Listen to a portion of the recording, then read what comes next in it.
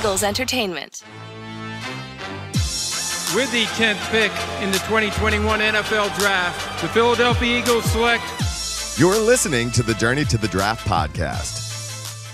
Welcome to the Journey to the Draft podcast, presented by Life Brand. I'm your host, Fran Duffy. We've got a special Q&A edition here of the podcast where today in Draft Buzz, we're going to catch up with Ben Fennell and Dane Brugler, where we're just going to kind of hit the pause button a little bit. We're in a unique time period of the pre-draft cycle where the underclassmen deadline is passed. We covered all of the top underclassmen in last week's early week episode. We've got the Shrine Bowl that starts later this week. We've got the Senior Bowl next week. We've got the Combine just over a month away. And so I thought, you know what, with all the teams now, the fan base is really trying to get into the pre-draft process. Let's just kind of hit pause, reset, take a breath, and just answer as many of your questions as we could. And so we get to that here in Draft Buzz. Ben Fennell, Dane Brugler, answering as many of your questions as possible here in today's episode. We'll be back later this week to get you ready for the Shrine Bowl, get you ready for the Senior Bowl. We've got a lot in store later this week right here on the Journey to the Draft podcast. As always, the best way to reach us is to head on over to our Apple Podcast page, leave us a rating, leave us a comment. If you ever have a question, you don't have to wait for a Q&A episode like this one. You can go on over to our Apple Podcast page, leave us a question there in the comment box. It could be a mock draft for us to break down, rankings you want us to kind of pick through, whatever it is, and we will answer it here on an upcoming episode. That said, let's get into this week's Draft Buzz. Excited to catch up with Ben and Dane for a little Q&A. Now it's time for Draft Buzz. All right, well, as I mentioned at the top of the show, a special edition of Draft Buzz here is we're going to go full Q&A, full question and answer here as I welcome in my buddies, Dane Brugler, Ben Fennell. Guys, as I mentioned at the top, it's kind of we're in that unique kind of gray area of the draft cycle calendar where the underclassmen are now all officially declared. Senior Bowl, Shrine Bowl, they both kick up here in the next 7 to 10 days. So we're kind of on that precipice of where everybody's all in now on draft season. Well, we have 28 NFL teams joining us. I think that's really the collective start to draft season is when you have more and more fan bases and front offices turning that page. And unfortunately, 4 teams with some heartbreaking losses this past weekend are now starting to stack their big boards and look into these all-star games. Yeah, no doubt. So let's get into some of these questions. We're going to start. First one off comes from Patrick. What's the best position in this draft class? So I kind of sorted these guys to start like most general to kind of dip our feet in and then more player specific as we go along. So Ben, help Patrick out here. What is the best position in this draft class? Well, I think the low-hanging fruit is going to be the edge rushers. Yeah, right. For a number of reasons, because I think it's deep and elite at the top. I think there's some real quality high-level starters in that kind of 20 to 50 range and some really interesting developmental back end players that I think are going to slide to day 3 in combination, Fran, with some guys that I don't even know if I could call edge rushers at the next level with, the DeMarvin Leals and Haskell Garrett's and Zachary Carter's and guys that played that heavy edge that are probably going to be 3-techs at the next level. But as far as true edge, the Thibodeaux, the Hutchinsons, the Carl Laftis, but don't forget about guys like Jermaine Johnson and Nick Benito and Kingsley Anabare. And how about Drake Jackson and Cam Thomas and Arnold Ebiketie? I'm super excited for this edge class. Very deep, heavy at the top, a lot of back-end players. I think these guys are really going to contribute next year on Sundays. Yeah, Dane, I know a lot of people are very excited about this edge group. I know you're high on David Ojabo as well from Michigan, who I believe went in the top 10 of your mock draft last week. What's another position group that you're really high on here in this class? I really like the linebackers. And it's a position we're going to see well represented, I think, in every single round. In the first round, you've got your Devin Lloyds and the Kobe Deans. Both should be top 20, top 25 picks. Day 2 with Quay Walker and Channing Tindall from Georgia and Chad Muma from Wyoming and Leo Chenal from Wisconsin, Christian Harris, Alabama. And then on day 3, I think there's a lot of really good players that, maybe some could have gone top 100, but because there's so many linebackers, might get pushed down a little bit, like a Troy Anderson from Montana State, who we've talked about before, 6'4", 235, going to run maybe in the 4.5s. I think it doesn't stop there. You talk about a Mike Rose from Iowa State, really versatile with what he offers. So linebacker to me is a position that's going to be, well represented at every point in the draft. And there's going to be some future starters, maybe Pro Bowlers coming from this group. Yeah, I mean, and when you're talking about what are the best positions in a draft, it's kind of what, Ben, what you said at the top is like, okay, well, you have those blue chip players, then you're looking at depth throughout. And Dane, I thought you crystallized it well, saying, okay, they're going to be well represented at every stage of the draft. I think of this offensive tackle group, and you'll go to the blue chippers at the top with, Evan Neal and Ike Ekwonu, Charles Cross of Mississippi State. You get to the latter stages of round one, early part of round two with the Pennings and the Daniel Fa'aleles and Bernard Raymonds of the world, right? You start getting into Zion Johnson. Obviously, he's going to play more guard, but he's got that ability to be that body type. Max Mitchell from Louisiana. There's just a lot of really interesting players. The further you go down the board, you realize, man, like I'm 10, 11, 12 deep. You get to the early stages of day three, there are some really interesting players. So I think when you look at the offensive tackle class, I would throw corner in there as well, but offensive tackle is a pretty impressive strong point here of this class. Let's get to another position group here with a question from Sugar Ricky, who left this question here about the wide receiver position. So, Dane, I'm going to come to you first for your top tier of wide receivers, but here's Ricky with the question. Who are the best 2 to 3 receiver prospects in the draft? And then where would they fit in immediately in the NFL? So I'm going to kind of parse this one out. Dane, I want to come to you for your top two, that top 2 or 3 combo of wide receivers. And then, Ben, I'm going to come to you with what kind of offenses, what kind of situations do you think they best fit in? And we can kind of spin it from there. So, Dane, I'll come to you first. Yeah, well, it's hard to do 2 to 3. I think I have to do 6. I think there's 6 in that top tier. When you talk about Garrett Wilson from Ohio State, his teammate Chris Olave, Jamison Williams from Alabama, Traylon Burks, Arkansas, Drake London, USC, and Jahan Dotson from Penn State. It's a really diverse group of receivers with what they offer. Some have size, some are more speed-based, some a little more polished than others. And then you've got like a guy like Jamison Williams who's coming off the injury. But I mean, you guys saw Tyreek Hill on Sunday and what he did, just destroying angles with that speed. Jamison Williams, that's something that he brings. Not quite that speed, but close to it. So even though he's coming off the ACL injury, he's still absolutely, it belongs in that top tier, could still go top 15. And I would not be shocked at all. So I think when you talk about the top tier of receivers in this draft, you have to include all 6 of those guys. So the question was for 2 or 3, and Ben's expecting you to say 2 or 3. And as soon as you say 6, Ben just starts scrambling with his notes, which was a fun visual that only I will get to enjoy. Ben, given those names, how do you kind of see those guys fitting here in the NFL? Well, let me take a different approach to this because they're all talented receivers. Yeah. They all have the ability to produce and be exceptional players on Sundays. And I think the receiver position has become one of the more translatable and early impact positions in the NFL with how these schemes have translated from Saturdays to Sundays, the more creative uses for players on Sundays, and the willingness to hide certain traits to accentuate other traits. I mean, look at a guy like Cooper Kupp that, has historically struggled against press coverage. He's in a lot of bunches and he's in a lot of stacks. He's in the slot a lot. He's on the move a lot, trying to prevent him from getting jammed. So, I look at the past couple of years and just the immediate impact rookies across the NFL, whether it was 3 years ago with DK and AJ Brown and Terry McLaurin. I mean, last year, the 1,000-yard receivers and Justin Jefferson and CeeDee Lamb. How about this year? Our own Devontae Smith, Jamar Chase's 1,600 yards, Jalen Waddle, all different sizes, shapes, abilities. But the thing I want to look at, guys, why don't young receivers produce when they're drafted high? And the 2 major things I see: injuries, not taking care of your body, soft tissue injuries, things like that, and hands. You have to be able to catch the football in tight windows, contested windows, on the run. Your natural hands, your ability to catch the football really shows up at the next level. So when looking at Dane's top 6 receivers there, make sure the injury histories check out and make sure they can catch the football. I think if those 2 things clear, you're on a great path to contribute early in the NFL.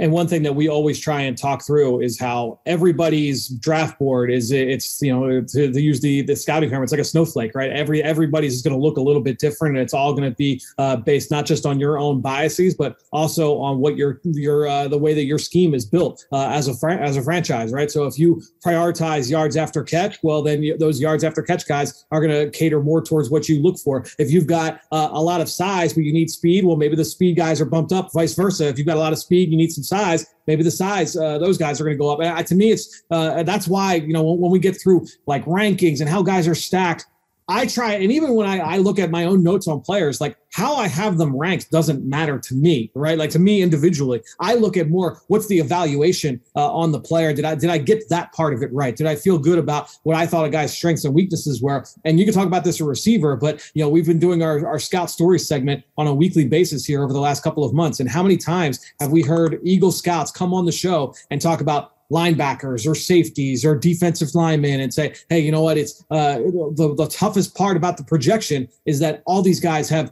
different body types and different skill sets. It's not apples to apples comparison with all of them. And Ben, I think it's something you and I talk about all the time when we're watching a guy. It's like, hey, like, man, like I could just see this guy being a great fit for this kind of an offense. But if you play this way, I don't know that it would work. If you might be a great fit for the Arizona Cardinals, but for the Ravens, I don't know that you would play. I think you can have that discussion really across so many different positions in the draft. Yeah, absolutely. I think putting these guys in positions to be successful is obviously a major, major bargaining chip with the success rate. No doubt. All right, let's get to the next question here. Staying with the receiver class, Ben McCardle left this question. Let's say the Eagles are on the clock with one of their picks in round 1 and they want a wide receiver. What flavor of wide receiver do you see as a fit with the current personnel at the position? Do you think that they would go for more speed like a Jahan Dotson or Chris Olave, or more size like a Drake London or a Treylon Burks, or more route running polish? Ben, I'll come to you first with this one. Look, we don't know what this is going to look like. Obviously, this is going to be strictly Ben's opinion, but how do you view a wide receiver fitting into what the Eagles have already in the building at this point?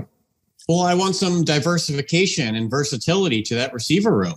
So be a little creative there, Ben McCardle, and don't even look right to the receiver group. How about some of these move tight ends in this class, the Greg Dulcich's of the world, the former receivers that have good size, yards after catch ability, the Connor Haywards of the world, the fullback, running back, H-back kind of hybrids, Derek Deese, San Jose State is a really interesting athletic tight end, or maybe some of these running backs like Tyler Beatty and James Cook. So when you're trying to add some different styles to the receiver room, open up the collective thought process and think about matchups and matchup nightmares and ways to attack opposing defenses and say, how can we diversify our pass game?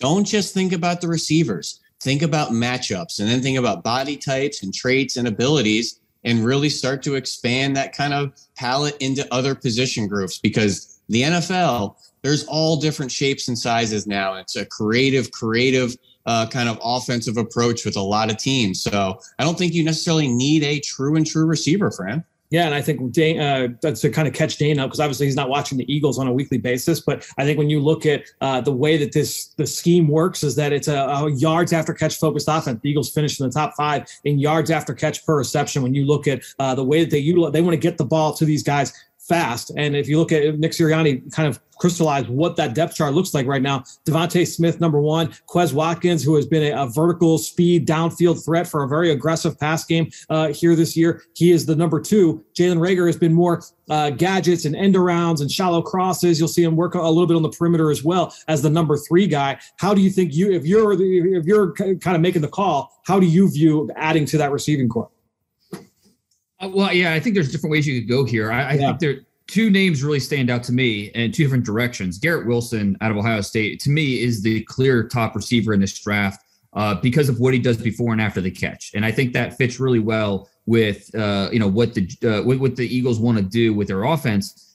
But I really like the idea of dropping Drake London into that offense as well. A guy that has basketball athleticism, so he's not he's not a bad athlete by any means, but he has size. He brings a huge catch radius, and for a quarterback like Jalen Hurts, I think it's going to give him more confidence when you're targeting a player like that. Obviously, Eagles fans saw Mike Evans and what he did for the Bucs in that playoff game.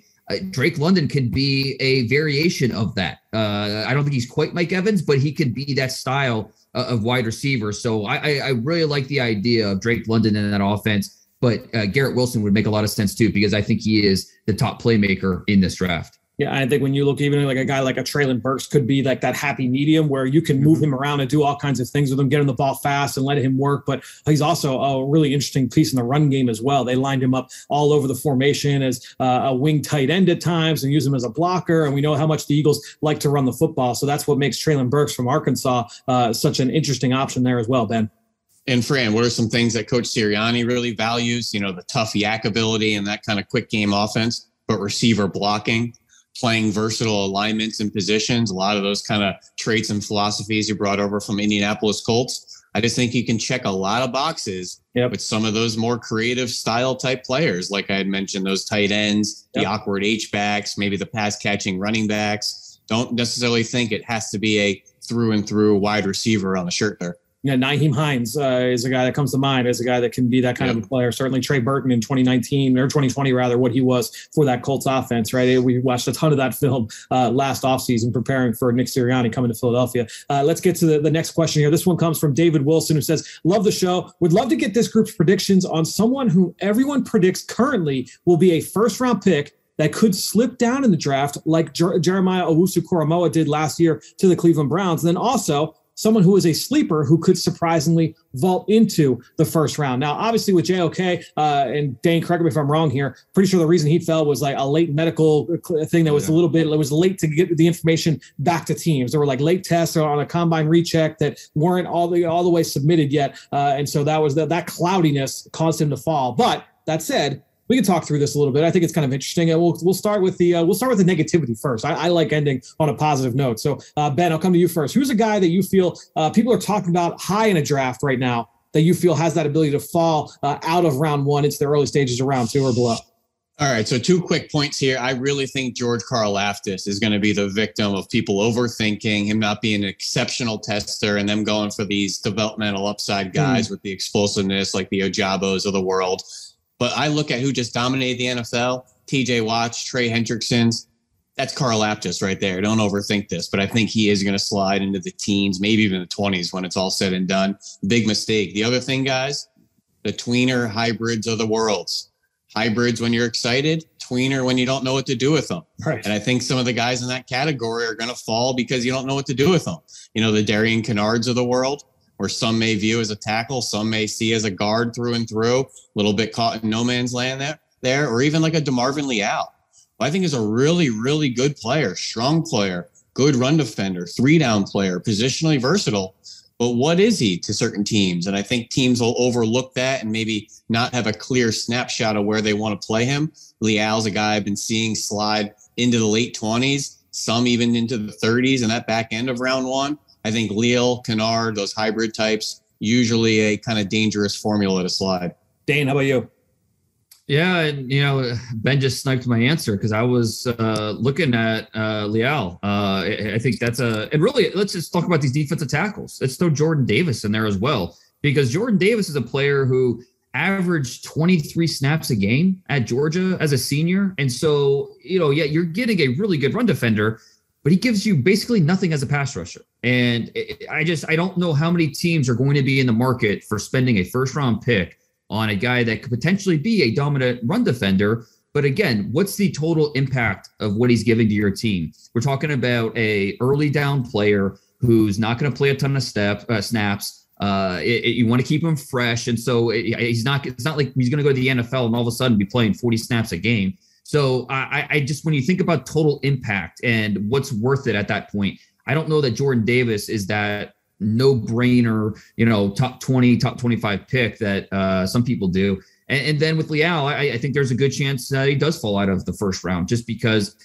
you watch his film and it's like, okay, you see the traits, but I want to see more. He just leaves you wanting more as a player in terms of backfield production, in terms of impacting the game. If blockers are able to get their hands on him, it's just not enough of him stacking, shedding, and making a play. So I think we could see defensive and this is not a strong defensive tackle group overall, but specifically those two guys that get mentioned as possible first round picks, wouldn't be surprised if both of them fell a little bit.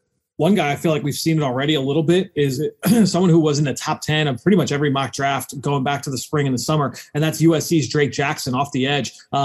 We've talked about him in the past before here on the show. I've compared him in the past to like a Chandler Jones, where he's got that long, gangly frame that could just be awkward to try and block. But kind of like what you were saying with Leal, Dane, the traits are all there. He has not really kind of come through from that truly productive season. Now, he's played a number of different roles. USC's defense hasn't really been great over the course of the last couple of years, and that hasn't always been on Drake Jackson. So you can't always put it just on him. We've had the production talk in the past, especially with edge rushers, but now you're seeing more Drake Jackson settle into that early stage of round 2 in mock drafts, as opposed to the early stages of round 1 where we just saw him 4, 5, 6 months ago. Let's go now to the positive end of this argument, and let's go with a riser. Ben, I'll come back to you. Who's a riser, someone that you think could surprise us and end up in the first 32 picks? Jalen Petrie, Baylor, all day long. This kid is a stud. This is exactly what the NFL wants, needs, has been coveting. That kind of nickel Sam halfway player that can defend the slot, blitz, be a run support guy. You want him to play dime linebacker in a pinch. He could probably do that too. Plays much tougher than that 6 foot, 200-pound frame suggests. Leader, captain for that Dave Aranda, awesome Baylor Bear defense. Don't overthink this kid. I think he's just as quality a player as Daxton Hill, who's kind of getting similar type of love here. Jalen Petrie, anybody that puts on his tape comes away kind of gushing and salivating about this kid. I think he's going down to Mobile, so I expect him to turn some heads there. No idea how he's going to test. Don't overthink his film. This is a really good player. Yeah, he's a really interesting player and was used in so many different ways over the course of his career with the Bears. Dane, Big 12 Defensive Player of the Year, too. So he's a guy that's obviously gotten the accolades. All-American this year. Yep. Yeah, and he's a guy that he was part of that. He committed Dart Bryles. He goes back a ways, and he was one of the only that stuck with Baylor and said, "This is a school that took a chance on me. I'm not leaving this school." And I think you can see the fruits of his labor. I'm going to go with a couple of guys that are personal favorites of mine. 2 of my favorite players in the entire draft. Too. So I mean, some of my bias is showing, but I still think that they both could easily go in the first round. Logan Hall, defensive lineman from Houston, a guy that 6'6", 270, still 21 years old, still learning just how good he can be. I like him better on the edge. He can kick inside. I think that when you stack the top 32 players in this draft, I think it's hard not to include Logan Hall in there. And then Bernard Raymond from Central Michigan, who, we've been talking about him all season. Just one of the most fun stories in this class, coming from Austria, and the way he was a tight end and he made the transition to the tackle in the midst of a pandemic, and then just how strong he played against Missouri, against LSU this year. Has athleticism, not the longest player, but he has athleticism, has play strength. Really smart guy, really just a great a teammate and a guy that the coaches love to coach. So both those players, Logan Hall, Bernard Raymond, I think both have an excellent shot to go round 1. I love it. Well, it's a really interesting group overall, the players we've hit on. And I would be remiss if I did not mention my guy, Quay Walker, the linebacker from Georgia, 6'4", 240 pounds, only a 1-year starter, stepped into the starting lineup here this season. But talk about checking boxes. At 6'4", 240, this guy is not a lumbering athlete at all. He's got speed. He can play downhill. He can play in coverage. He can blitz. He can play against the run. He's outstanding through contact. I think when you look at Quay Walker, he checks all of the physical boxes you're looking for at the linebacker position. He can do a lot of different things for you. I know Daniel Jeremiah just had him in his round 1 mock draft that dropped over on NFL.com last week. He was on the back end of round 1. So we'll see if that buzz continues to pick up there after we get out of the Senior Bowl. Really quick, Fran, actually just cut a little breakdown tape on Quay Walker for our Senior Bowl coverage for Daniel Jeremiah. So I got to see some closer, clearer footage from some of the Melts and TV broadcasts. Some of the hits he had this year, so violent. And in a short area for him, where he's literally just getting up to speed in a yard and knocking people off their feet with his face. He's a form tackler that will put his face right into you and finish your butt backwards. He's a really impressive player. He's explosive. You see that twitch with the way he moves. And again, 6'4", 245, long arms. My only question with Quay Walker is just coverage. I want to see more out of him when he's asked to go in reverse and play a little bit in space. And, doesn't have a ton of ball production, doesn't have it's tough with that Georgia defense, with the way they sub in and out. Only a 1-year starter in that defense. So there's a couple questions I have with him, but it's not necessarily that he can't do it. It's just we haven't seen enough of him doing it. But yeah, there's a lot of reasons to be excited about Quay Walker. Hey, that's something he will get asked to do next week at the Senior Bowl, so we'll get a chance to see that. I did see him match up on tight ends a little bit here in that defense, but this is a guy that really, really excites me. And we actually got a Quay Walker question from Big Sean Dub on Twitter, who left this question. Who would you consider the best 3-4 edge rushers, a stand-up linebacker, and would you put Quay Walker in that category given his size? So, Sean, real quick, yeah, I guess you could put Quay Walker as like a 3-4 Sam, and I think he could do it. Again, at 6'4", 240, like that is a frame that works for that role. I don't think that you need to put him there. I think you could, but I think that kind of speaks to his versatility. Dane, I don't know if you feel strongly one way or another about that. Ben, I'm interested to get your thoughts as well. Well, and the thing with Quay Walker is he was always an outside guy. He played defensive end in high school too. Right. Defensive end, outside linebacker, and then they moved him inside at Georgia, and that's why it kind of took a couple years for Quay Walker to really settle into that role. But he has that in his background where I think he could do it and still be a stud. I mean, looking at some of these pass rushers, a guy like David Ajabo, stand him up, let him play in space. I think that's something that he could do. And Myjai Sanders from Cincinnati, I'm really curious to see Myjai Sanders, what he looks like up close and personal at the Senior Bowl. The body type, how much weight is he carrying, taking on blocks, when he's asked to play in space. And so Myjai Sanders is a name that really was the first name that came to mind with this question. Quay could be a guy that plays in that kind of stack role on early downs and just as a sub rusher. Micah Parsons in his season is pretty good blueprint right there. Maybe not quite to the level of freak show athlete, but also not far behind either. So a couple other names I'll throw into the 3-4 kind of odd front edge rusher.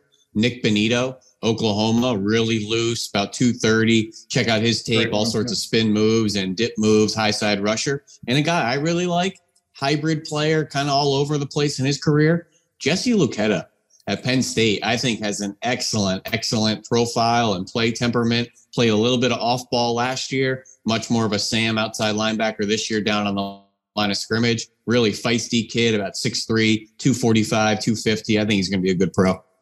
It's so funny having that conversation because I think it used to be like, oh, well, this guy, he's too small. He's got to play off the edge. And I don't know that that's necessarily the case now. I was listening to Aiden Hutchinson on the Greenlight pod with Chris Long. This was a few weeks back. And he was saying like the biggest thing for him this season in 2021 compared to previous was that when they got the new defensive scheme, they let him stand up a little bit and he just saw the field so much better standing up from a 2-point stance. And so I don't think we're looking at Aiden Hutchinson and saying, hey, this guy would be a better fit as a 3-4 backer, but you can bet that he's going to go to his coaches when he gets to the NFL, wherever that is, and say like, hey, like I really want to be able to stand up on occasion. And, I could see the field so much better. And so I think that's an important part of the conversation. A couple other guys I really like standing up.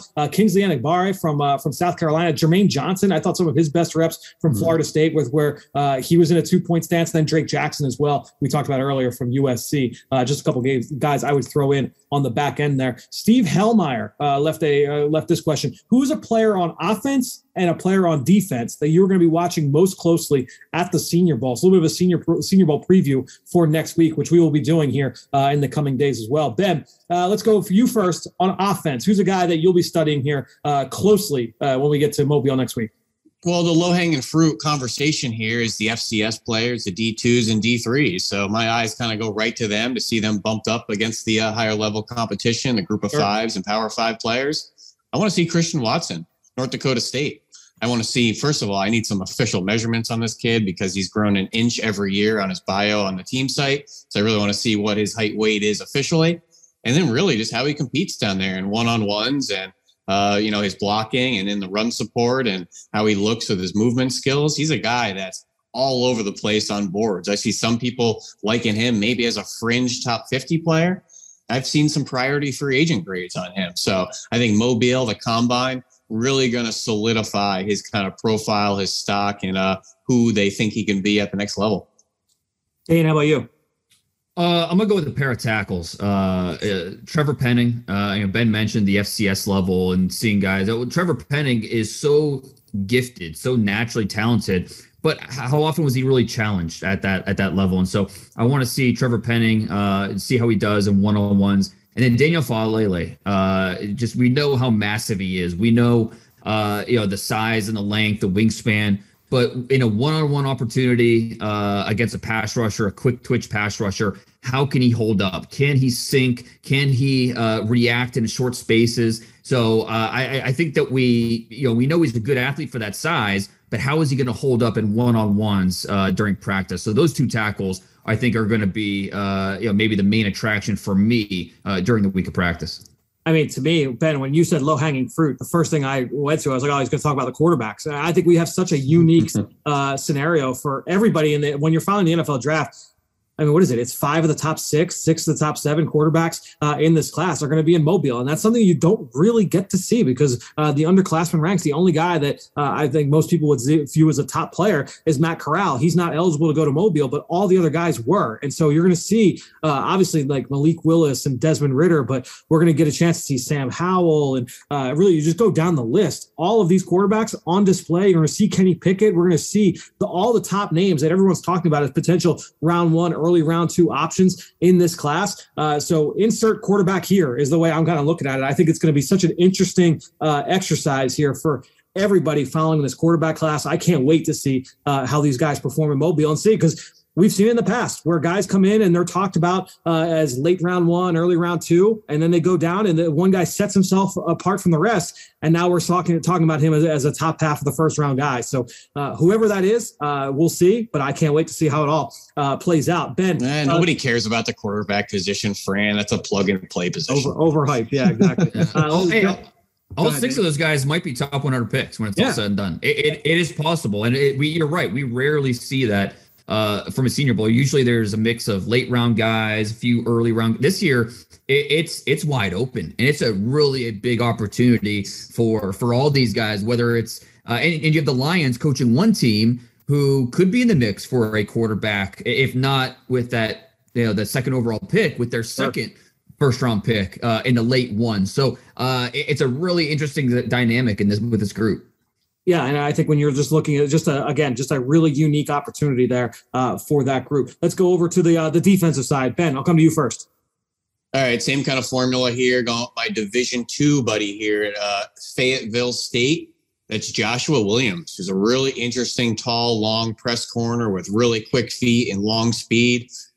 Just need to see him against some better competition. I didn't love the film at Fayetteville State, not his film, but literally the quality of film. It was a little shaky at times late in the season. The guys weren't opening the window, so there was some reflection, some film watching stuff here and there. Long story short, we want to see Joshua Williams up close there down in Mobile. Did we get a bouncy house in the background? There was no bouncy houses. I think that's just Bucknell. I haven't fired up that Bucknell tape in a while, but Fayetteville State, some of the tapes were better than others. Just comes with the territory here of watching some video of some D2 and D3 guys. But he's 6'2", official, 197 with long arms. He has a high school sprinting background with all sorts of 100-meter, 200-meter hurdles, long jump. He's a really interesting player. And remember, Quinn Miners at this point in the calendar, no one was talking about Quinn Miners a year ago, and went down to from D3, went down to the Senior Bowl, and was the best offensive lineman, arguably, in Mobile. Ends up being a second-round pick. So I wouldn't say nobody. Well, I wouldn't say nobody. Nobody, no one has that kind of a guy. I would say. Like, did you have Quinn Miners in your 2-round mock draft for Mobile? I had him as a 4th rounder. So all right, there you go. Yeah, I mean, yeah. No one is a second rounder. Right? No one was in that round. Oh, yeah. I don't think anybody had Wisconsin Whitewater tape at that point of the season last year. So they didn't have a season. They didn't have a season. Right, they didn't play. So you really had to know a guy to find some of that off the back of a truck. But even like an FCS, Spencer Brown didn't play last fall. Goes to Mobile, has some ups, has some downs. It's been a pretty nice offensive lineman for our Buffalo Bills, who just competed right down to the wire yesterday. All right, Dane, give us your defensive player. Well, I went with a few tackles for offense. I'm going to stay with those one-on-ones and look at the pass rush position and some of these non-obvious pass rushers, the guys that maybe aren't as well known, like Dominique Robinson from Miami of Ohio. You love the backstory, former high school quarterback, goes to wide receiver at Miami of Ohio, and then 2020 moves the pass rusher. You don't really see that transition very often, but he looks the part. He's 6'5", 255 pounds. He's never started a game at defensive end in his life. He was a reserve for the Red Hawks. And so, but he has so much ability. And I'm really excited to see what he can do down there in Mobile against some of these tackles. Amari Barno from Virginia Tech, same type of thing. Boye Mafe from Minnesota. So this group of pass rushers who are toolsy and they have clear ability, but how do they do in an all-star setting against some really good tackle play? And for me, I'm going to go to the cornerback spot. Roger McCreary from Auburn, you could argue could be the best player in Mobile. So just excited to see what he can bring, potential top 15, top 20s talent in this draft. Senior corner from Auburn, Roger McCreary, I think checks a lot of boxes. The size is just okay. I don't think he's not what you would call undersized, but he's not a 6'1" corner. But I think when you look at Roger McCreary, you realize that this guy just checks so many boxes. Excited to see what he brings. And speaking of corners in Mobile, here's a question from Stefan711. What cornerback has the most to gain over the week in Mobile? Ben, I'll come to you first. What corner is under the spotlight for you? Well, it's going to be a guy that just converted to cornerback from receiver. That's Tariq Woolen from UTSA, who's really interesting looking athlete profile at 6'4", 200 pounds with a track profile that I think he has a 4.3 under his belt as well. So a little bit new and raw to the position. I think the sky's the limit. So down in Mobile, let's figure out what he can do, what he can't do, how he looks against some higher level competition. I think he has the most to gain down there in Mobile. I like it. I want to mention McCreary because he has a lot to gain with the measurements. In the spring, scouts measured him at under 30-inch arms. And that's a big red flag. And so let's just hope that was a miscalculation. And, so the measurements are going to be big for Roger McCreary. On the field, I'm really excited to see Jalen Watson from Washington State. This is a kind of a late bloomer. His background's just amazing. He didn't really have many. He was really an offensive player in high school. Didn't have a ton of offers, goes to JUCO. And then it was a big-time JUCO recruit, signs with USC, but he didn't have the grades. And so he had to go back home to Georgia. He was working at Wendy's, it really, kind of a dead-end spot. And then he was able to, persevere, get his grades on track, and goes to Washington State in 2020. And then the last 2 years really kind of blossomed as a future pro. So a long-bodied, press man type of guy. I think Jalen Watson has a chance to really shine. I'm going to go to the Big Ten, where Cam Taylor-Britt, the corner from Nebraska, I find to be a really fun player to study. Ball skills, toughness, instincts, especially in zone coverage. The question you're going to have about Cam Taylor-Britt is, can he play in man-to-man? And guess what he's going to be asked to do in one-on-one drills down in Mobile, which is always a tough spot for corners, is those one-on-one drills. He's going to have to show if he can play man-to-man. If he can have a good week in those drills and look like he can hit pocket with receivers and show that ability to play sticky man coverage, I think that will do wonders for Cam Taylor-Britt, because otherwise you're talking about a guy that checks a lot of the boxes that people are looking for at the cornerback position. So a really fun player. Let's go over to the offensive side of the football. Neil Dutton left us this question. There's no Kyle Pitts in this class, but apparently it's a good tight end class on the whole. Who should we be getting to know over the next few weeks? Ben, I'll come to you first. Well, I think the real important thing with this tight end class is just to get out of the norm, because I think the best tight ends here are from some unconventional spots. That's Trey McBride out of Colorado State, who I have as tight end 1. Isaiah Likely out of Coastal Carolina, I think is a heck of a player, good blocker too. And Cole Turner from Nevada is probably the best red zone weapon threat in this class, receivers included. He is a 6'6" ball catching nightmare. So Cole Turner, Nevada, Isaiah Likely, Coastal, Trey McBride, Colorado State, maybe not your typical factories to the NFL. These might be the best tight ends in the class. Dane, how about you?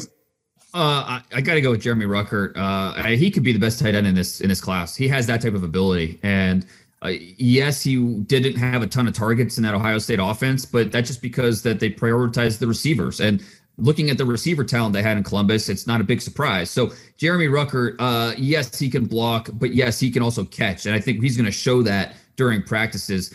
Good things happened when he was targeted in that Ohio State offense. And so I think Jeremy Ruckert is a player that shouldn't shock anybody if he ends up being tight end 1 for at least a few teams around the league. he is an enforcer as a blocker. What he does, the point of attack, just so much fun to watch. I'm going to go with a couple guys that are former receivers that have made the transition to tight end in a big way and have been productive. That's Isaiah Likely from Coastal Carolina, Greg Dulcich from UCLA. I think you see both guys have that ability to get down the seam. Both guys have been a factor with the ball in their hands as well as down the field. They both have that ability to be 3-level weapons in the pass game. They can get down the seam. They can win in the intermediate area. You can get them the ball fast and let them work. Isaiah Likely from Coastal, and I think Greg Dulcich from UCLA, two of the more intriguing options. It's a really good senior class of tight ends, and maybe none of them are elite, like Neil mentioned. No Kyle Pitts, but I think you look at the group overall, just a really fun class. Let's get to the next one here from Ben. I saw something recently about how the Eagles have never drafted a safety in the first round. Do you think that safety or that changes this year? And what is the safety class like? So, Dane, I guess I'll come to you first. What is the safety class like this year? When you look at the overall group, how do you feel about it? Well, let's go to you first, Fran. Have they ever drafted a safety in the first round? Let me. I'm going to look into that as Dane is answering that question. I think the underclassmen's definitely helped. With Kyle Hamilton, Daxton Hill, Lewis Cine, like a Verone McKinley from Oregon, Dane Belton with a great name, so he's a first-round pick. Nick Cross from Maryland. So I think the underclassmen really helped this safety group, but the seniors have a lot to offer as well with Jaquan Brisker. We talked about Petrie earlier as a kind of a do-it-all safety. I'm a big fan of Brian Cook from Cincinnati, one of the best tackling players in this draft. And then Kirby Joseph from Illinois, one of my favorite sleepers in this class. And I don't think he's going to be a sleeper much longer, especially after Senior Bowl. So this safety class, maybe not. It's not going to come to your mind when you talk about the obvious best positions in this class, the deepest positions, but it's a pretty good group this year. And I think there's going to be several starters in the NFL that come out of this group. I think you nailed that, Dane. I think it's a really good class. It just maybe doesn't have the depth at the very top, but they do have the headliner in Kyle Hamilton. Just doesn't have the collective depth. I don't see a lot of these guys squeezing into the first round, but there's a lot of NFL starters for different schemes and shapes and sizes. I thought you hit all the box guys, the versatile guys, the nickels, the back end guys. And I hold out hope for some cornerback conversions too. Alontae Taylor out of Tennessee. He is a feisty guy. Cam Taylor-Britt that Fran just mentioned. He might be a guy that gets cooked in some one-on-ones that you slide into safety and let him use that 6 foot, 200-pound frame to, elsewhere. Or maybe even a Damari Mathis from Pitt is a guy that has shown some really good temperament in his play in the run and coming up in flat support. Even a Bubba Bolden of the world. He's had obviously a turbulent college career. He is athletic and could be a tight end eraser at the next level. So a lot of different safeties, but outside of Kyle Hamilton, just doesn't have that kind of headliner name at the top. To answer the first part of that question, the Wikipedia search says no safety in round one. Now we're trusting Wikipedia there on that one. Don't know if any of those guys eventually turned into safeties. But let's get to the next question here. And this one is from Connor27, who asked about Kyle Hamilton. Any chance the Eagles can move up to take Kyle Hamilton? I mean, obviously, this requires a two-way street, right? Somebody willing to move down. Would 2 picks, 16 and 19, get you up to 7 to be able to make that kind of a move? Dane, I guess I'll come to you. Just thoughts on the ability to be able to move up, and do you feel like that's the range that Hamilton could go off the board?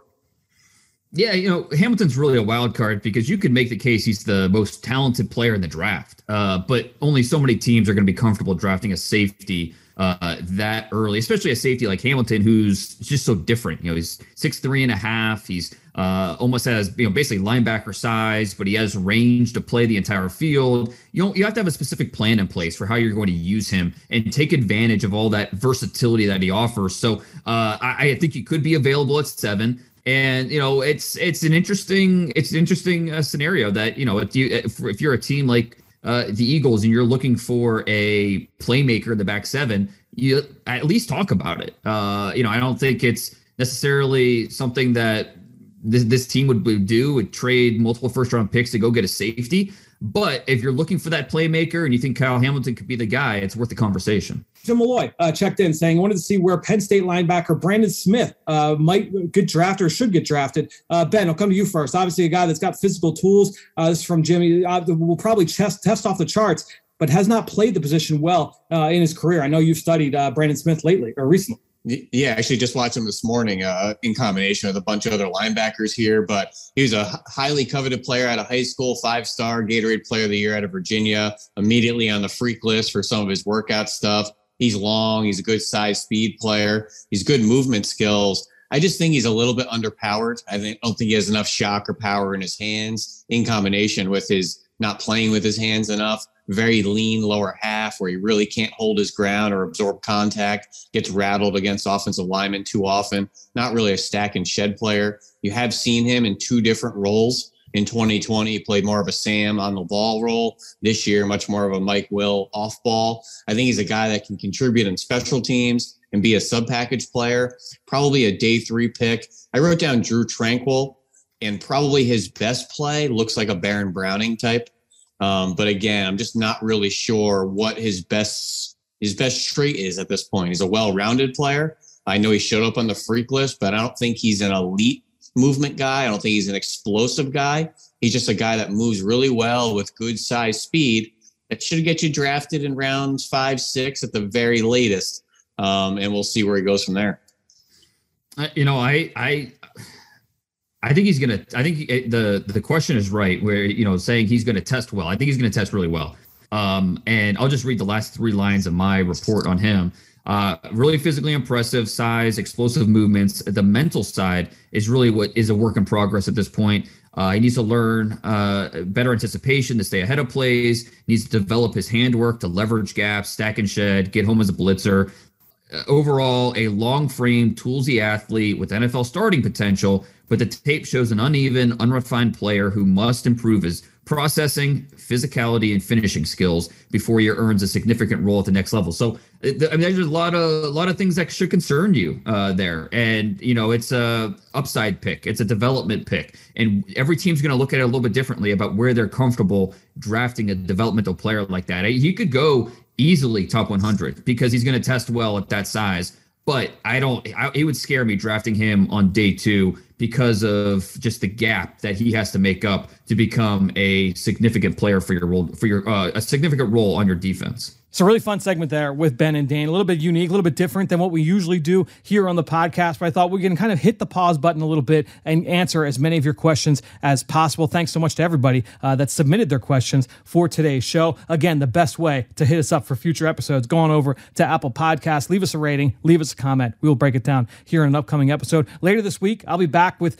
Ben. We'll have Eric Galko on the show later this week to really kind of dive into the top players you need to be paying attention to for next week's Shrine Bowl. We're going to have the Senior Bowl coming up. We'll have daily coverage from Mobile, Alabama starting next Monday. You do not want to miss our coverage of the Senior Bowl. Make sure you stay subscribed right here to the Journey to the Draft podcast presented by Life Brand.